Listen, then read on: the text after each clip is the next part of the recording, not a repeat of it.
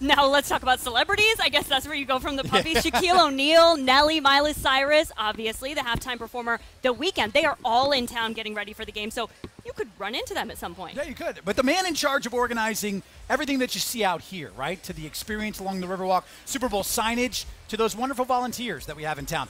It's one Rob Higgins, the CEO of the Tampa Bay Super Bowl LV Host Committee. We've actually spent the last year, him and I, inside the planning of Super Bowl 55. We've had special guests sprinkled in each week on our Tampa Bay 55 podcast, including 18 current and former Bucks. We've also had a heck of a lot of fun along the way, too.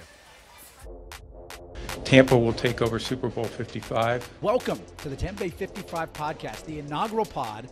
I am Ryan Bass, so excited to be partnering with the Rob Higgins for this project. It's going to be a fun run. We got the call the Los Angeles Stadium was going to be a year delayed. And so could you step in? Only 3 cities have hosted more. You're going to hear that line a lot on this podcast. Yes, you are. All right, you ready to take the pod on the road, man? Let's head to Miami. 305, the Magic City. Tampa Bay 55 podcast officially on Radio Row here at the Miami Beach Convention Center. John Lynch, your old buddy. He saved a seat for you in the suite, my man. Sunday. It's great. Florida gets back-to-back Super Bowls. Yep. How fantastic is that? How you still had those cargo shorts, I have no idea. Tampa was a lot of fun, and they welcomed us, my family, with open arms. Only 50% of this podcast has an agent. So who is big time and who is not? You're the one getting the invites to the parties, not me, my man. But the momentum is good heading into the weekend. It's steamrolling ahead to Super Bowl 54 on Sunday, and then officially we get the big game with the handoff coming up on Monday.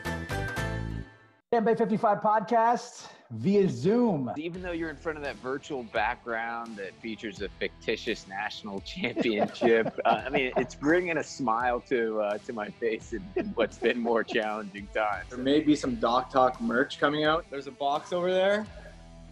I don't know if you guys can see it.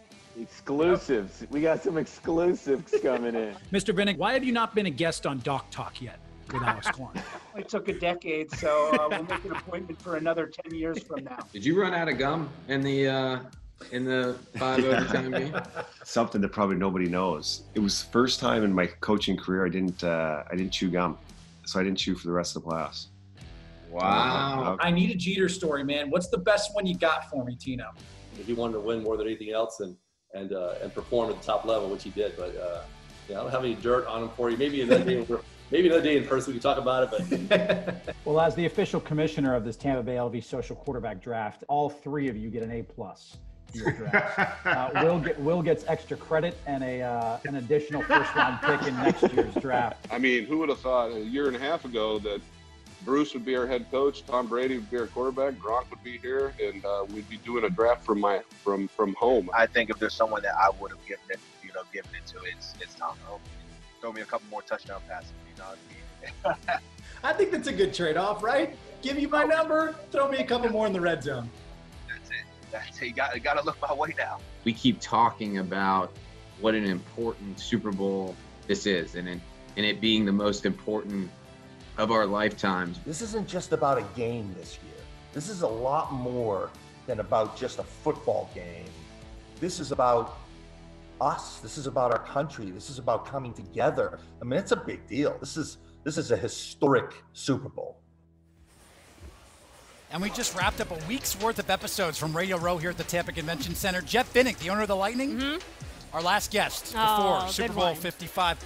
Your pregame listen tomorrow. You can get it wherever you get your podcasts.